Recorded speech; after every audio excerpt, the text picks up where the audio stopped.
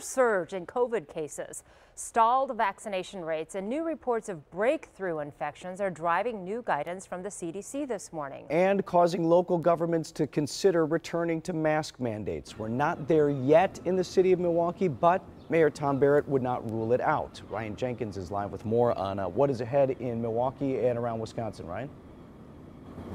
Yeah, good morning. Both the CDC and the city of Milwaukee reversing course here this morning. Officials with both asking you to wear a mask if you're going to be indoors, even if you are vaccinated, if you're going to be in a place considered a COVID hotspot right now. And that does include Milwaukee County, which is seeing a substantial rate of transmission right now. You know, today, the number of COVID-19 cases is significantly higher than it was just 2 and 3 weeks ago. Milwaukee County right now reporting an average of 84 new cases per day, an alarming number according to some doctors. And right now, about half of the population here is vaccinated. Milwaukee's Mayor Tom Barrett urging everyone to embrace masks once again to help slow the spread in the community. This request comes without enforcement, and that's the challenge.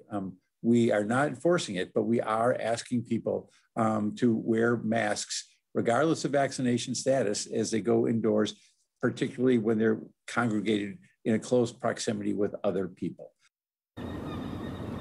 The mayor adding that he does not necessarily want to use enforcement right now because he does not believe that would be the most effective strategy. Vince, Susan?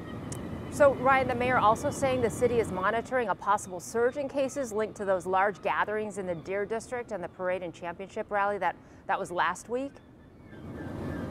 Yeah, that's right. The mayor points out in a press briefing yesterday that it takes up to 10 days for people to show symptoms in some cases when talking about COVID-19 infection. So we don't have the full picture yet. He's mostly concerned about those who may have attended those events unvaccinated, and he is once again urging everyone to take advantage of free vaccine sites throughout the city, Susan.